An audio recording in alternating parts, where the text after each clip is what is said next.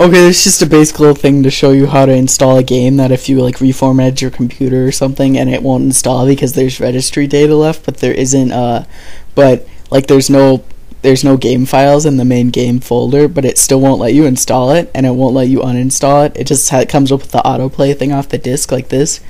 And it's like if you click play it doesn't do anything, and if you click uninstall it doesn't do anything.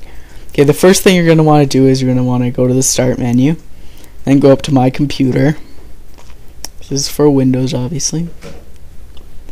By the way, Rome Total is just an example. Then go to your CD-ROM drive. In the first thing, it's the one that should have the picture from the game on it, and it's the CD-ROM drive. It's on my computer. I think it's drive E or drive G or something. And then right-click on it. Don't double-click on it because I'll just bring up the autoplay again. Don't click autoplay because I'll bring up the autoplay thing again. It won't work. Go to open instead. Okay, this will bring up what the contents on the disk, just the data. And then what you're going to want to click on is, it should be in the main one, but might not be. It depends. Just look around the folder. It might be in a folder called setup or something.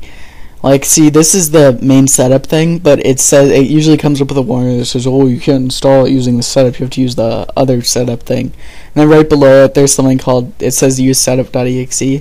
And then there's something below it that's just called setup in this folder. And then if you double click on that, it'll start up the install shield and let you install the game. But I recommend that you name it, the file name a little bit different, just in case, you know, like for instance, this one goes into a folder called Activision. I just made it go into a folder called Activisions. So then and then it worked perfectly and the game ran fine.